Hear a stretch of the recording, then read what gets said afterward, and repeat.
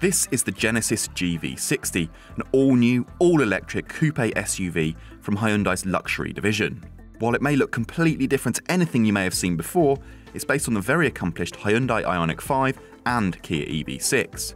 That means it will take on cars like the Tesla Model Y, the Audi Q4 e-tron and the Ford Mustang Mach-E when it goes on sale later this year. Genesis is a company that a few of you may not be all that familiar with. The first cars trickled into the UK only late last year, but they were all fitted with petrol or diesel engines. This is the first Genesis EV. But before we talk about powertrains, let's first talk about styling. I'll be the first to admit, when pictures of this car landed in my inbox last year, I hated it. I really wasn't sure about the way this car looks. But here, in the metal, it's actually really well proportioned. It's nice and squat. It's not upright like the Ioniq 5. It's perhaps not as cool and sleek as a Kia EV6, but this car's SUV proportions are sure to win it plenty of fans when it does go on sale in the UK. But Genesis hasn't gone full EV at the front here. You do get this kind of traditional lower radiator grille, but there is this flush panel at the top. Now, the clamshell bonnet, that runs all the way around to the side. You've got full LED headlights. Those look a little bit similar to the ones you'll find elsewhere in the range. 21-inch wheels, SUV styling here with the cladding. You've got digital door mirrors, flush door handles, and of course, this coupe-style roofline. But note, it only dips off behind the rear seat, so that should mean more space on the inside. Did you hear that? Even the sound of the door closing, even on this late stage prototype, feels really high end, and it's that sense of quality throughout that makes this feel like a true premium car, worthy of that Genesis badge. Now, we'll come back to this blue leather in a moment when we sit in the front, but let's give you an idea of practicality. There is loads of knee room. Headroom's perhaps a little bit tight, but for a coupe SUV, you really can't complain. Space back here is actually really generous. There's a big net down here for storing odds and ends. There's an armrest with a couple of cup holders and some pockets on the back of the doors and a cup holder in here. There's even heated seats on this top spec version. The boot is about par for the course in this area of the market, 432 litres with the rear seats in place. That's about 30 litres more than you get in a Mustang, but down on the Tesla, or indeed anything like a Volkswagen ID4. Again, that sloping roofline doesn't help outright practicality. Thankfully, there is space under the nose for the charging cables, though the size of the front trunk depends on whether you go for the rear-wheel drive or the all-wheel drive model. 53 litres as standard, it shrinks to just 20 litres in dual-motor cars.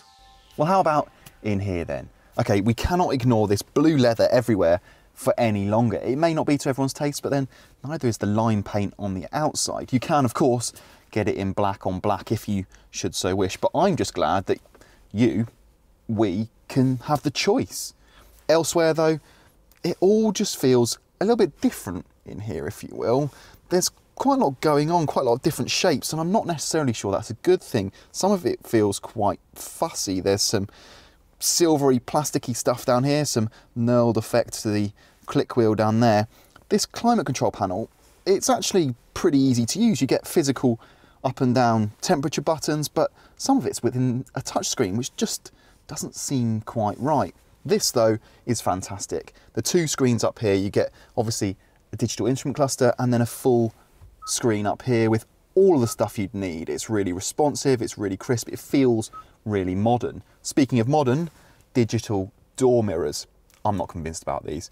They look a little bit odd on the outside and they look more than a little bit odd on the inside. It feels as if they've just plonked two iPads to the doors, and it takes a bit of recalibration of the brain as well.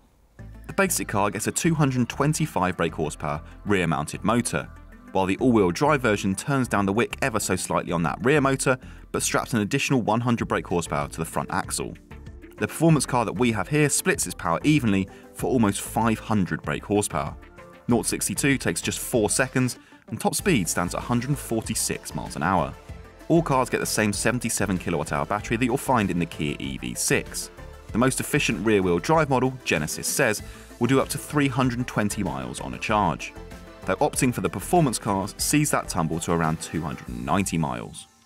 And it will charge quickly as well. Like the Kia and the Hyundai, the GV60 benefits from 800 volt charging technology, which means that if you can find an appropriate 350 kilowatt public rapid charger, not one of these, this is for home charging, then you can top up the batteries from 10 to 80% in around 18 minutes. Once again, the Koreans are leading the way when it comes to fast charging technology. If you want to charge at home, the GV60 will accept 11 kilowatt three-phase charging. It will do that 0 to 100 in around 7 hours. A more common 7 kilowatt home wall box will do the job overnight. Like the Ioniq 5, Genesis supports vehicle-to-load charging, allowing you to power other electronics such as a laptop or a projector using the car's battery. The GV60 also features active noise cancelling to improve refinement, as well as a system called Road Preview, which uses data from the car's cameras and navigation system to adjust the suspension settings on the move for extra comfort. We'll reserve judgment on whether that stuff is more than just a gimmick until after we've driven the car later this year. We love the Kia EV6 and the Hyundai Ioniq 5, and this new Genesis GV60 wraps up everything we like about those two cars into a yet another distinctively styled package. I like it, you may not, but that's not the crux of this review. The point is, the Koreans, they're on a roll. You can have your range, your charging tech, your practicality, and then you get a great big dollop of personality on top, whatever suits your vibe. Whoever said that EVs had to be these nondescript white goods? Genesis thinks otherwise. Head to DrivingElectric.com for all the latest electric and hybrid car advice, news and reviews, and check us out on Twitter, Facebook and Instagram. Finally, while you're here, make sure you hit the subscribe button on our YouTube channel and turn on notifications to ensure you never miss a video.